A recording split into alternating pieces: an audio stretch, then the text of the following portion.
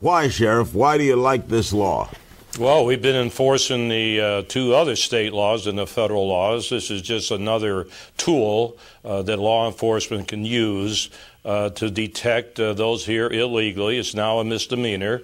They can be arrested and put in jail. And we have a big problem in this state and across our nation. Something has to be done. The federal government needs help, and we're here to help.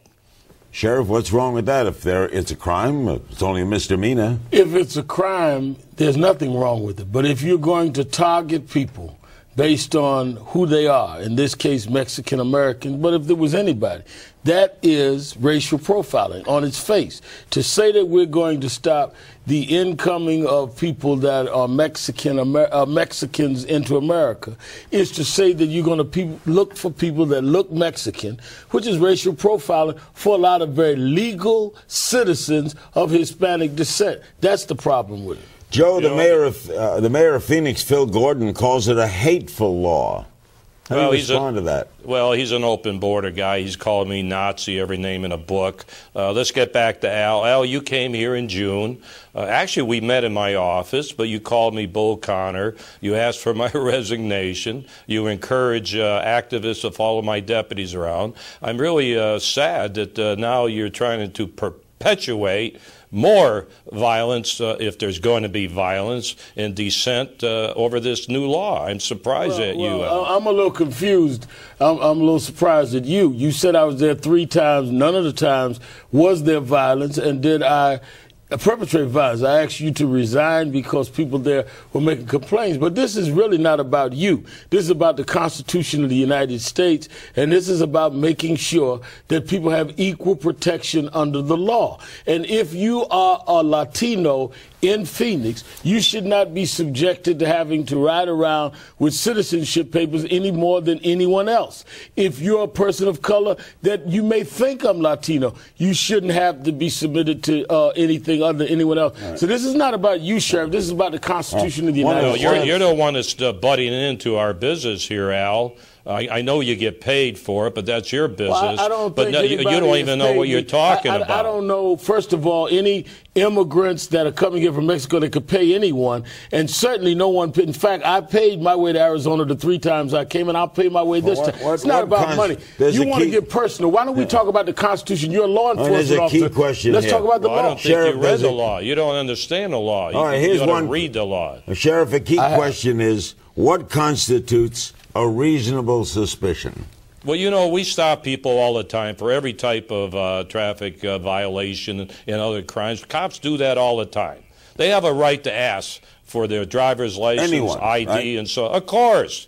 We don't just go on a street corner and grab people. Why do you need a law that says reasonable suspicion if it's already inherent? Well, let me tell you this. Now there's the new law says that we can arrest people pursuant to our duties if they're here illegally. So that's a good part of the law. There's nothing wrong with that because it is. It says reasonable suspicion of being here illegally. So he's talking about car stops.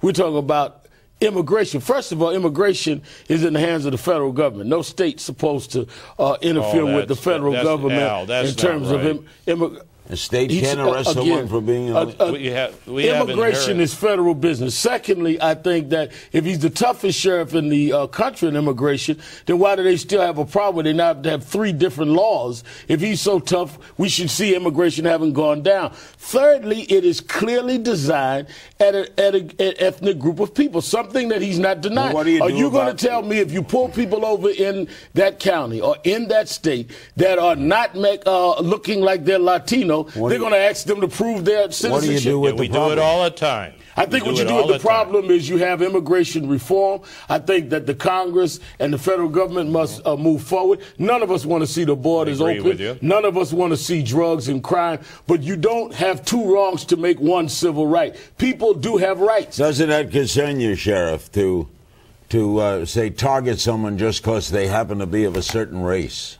We don't do that. We've arrested hundreds and hundreds of people, never had any problems until Al's friend, the president, 60 days in office, had his Justice Department launch a civil rights investigation against me and my people. They've been roaming the streets for a year and a half. They haven't found anything. So evidently, we're doing the right thing, and I know that law enforcement under this new law will also do the right thing. Will this law help curb illegal immigration? It sure will. It sure will. I'm confident of that, and we're going to do it in a honest, professional manner like we all have been doing it. So then could you explain to the country why the laws that you have been enforcing has not worked, and why you think this would? You claim to be the toughest guy.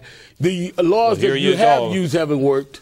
So why does this work? What's going to happen here other than harassing people based on who they are? By what magic are we now going to see, because you stop people, you see they look like they're brown, that you're going to ask for their ID, how that will bring this down? I'll tell you what, we have 20% of the people in the jails that I operate, 20%. Charged with murders and every violent crime you can think of are in this country illegally. They came across the border. They are criminals. There is a law about crime. You seem to forget that. But I'm asking how this bill you think will solve the immigration problem without exacerbating tensions. How do you feel this works? Because nothing that you've tried before has worked, Sheriff. You still have the problem. No, I don't know. The problem is that a lot of people have left this state. They're going to California or going back home, but they're leaving. The problem is the people that left the state going to California. They're here. Yes, we arrest a lot of people coming through, heading for California and other states.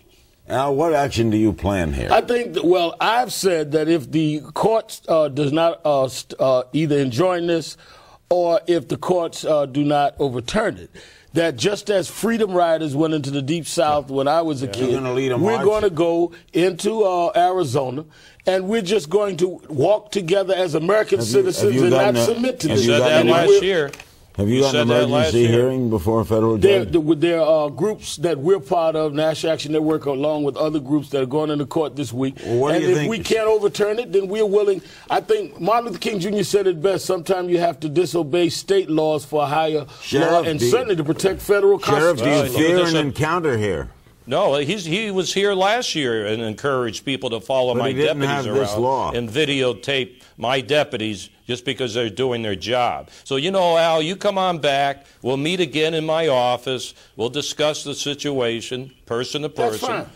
But we're also going to test the law. If it's there, hopefully it won't be there. And either way, we can meet in your office. But again, my fight is not with you. My fight is that we must protect the Constitution of the United States for everyone, whether they're black, brown, or white. That's the concern. And I think if you listen to the citizens in Arizona, or the Attorney General, or the mayor, you would find that that's all people are talking about. No, they're talking about 75% love this new law. You know, do your research. They like this new law. So if the people that I serve like the new law, we're going to enforce the law. Well, I don't know that 75% like it or not, but I know there's been times that majorities in some states liked a lot of laws that were unconstitutional and immoral. Unfortunately, the Constitution is supposed to protect people even if they're in the minority. That's why this country aspires to be great.